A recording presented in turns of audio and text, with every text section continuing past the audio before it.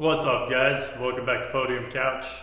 If you guys are subscribed to the channel, you probably saw the last video where I talked about how I was going to get this MST to run on rubber tires. If you're not subscribed to the channel, go ahead and do so. To talk about the rubber tires on the MST, the tuning for it was actually a lot simpler than I thought it would be, and it's almost stupid what I had to do to get it to work just right. But before I show you guys what I did to change the car to run, let me show you what the car was drifting like before I changed basically the whole layout of the car.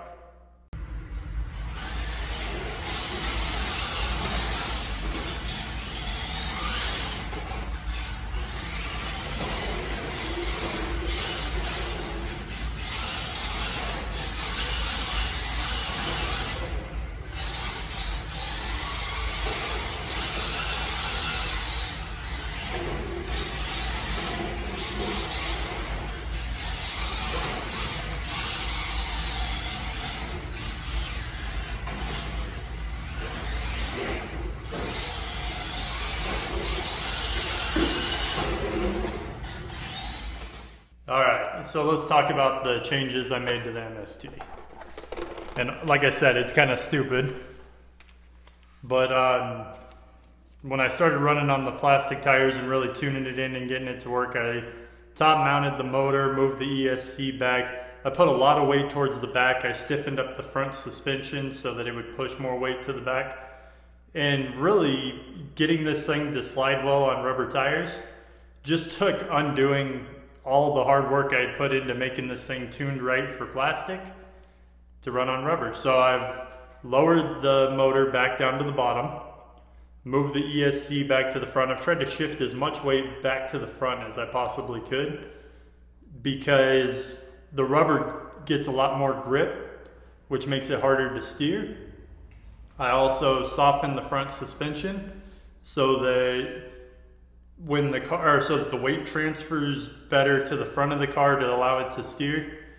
And when you guys, like I said, this was so simple to get this thing to work on rubber tires. And I'm actually quite pleased with it just because when I got into RC drift, I thought I would be running on rubber tires. And I guess just because that's what I'm used to with RC cars, that's what real cars run on. I don't know. I don't know what my obsession is with rubber tires, but let me show you guys the difference this made. I'm ashamed to say I'm still running on a messed up gyro. I gotta order a new one. I'll do it by Thursday. I'm gonna get a new gyro for the car so that when I do these videos, I'm not getting the shake and I can get cleaner drifts. But it is still drifting. As much as it's messy, it's still drifting. So I'm gonna put it out there. I'm gonna drift it for you guys and let you guys see what the changes, how the changes improve this. Check it out.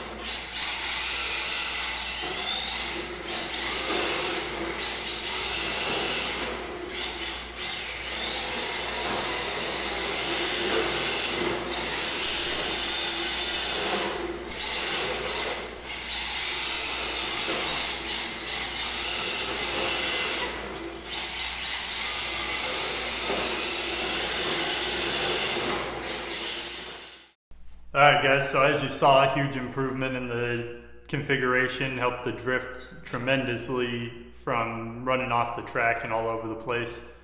Thanks for watching the video. Make sure you guys like it, subscribe to the channel. Let me know in the comments what else you guys want to see me do. I like getting experimental with the cars, and I would love to have your input. I want to know what you guys want to see, and I definitely will respond to any input you guys can give. Have a good one. See you later.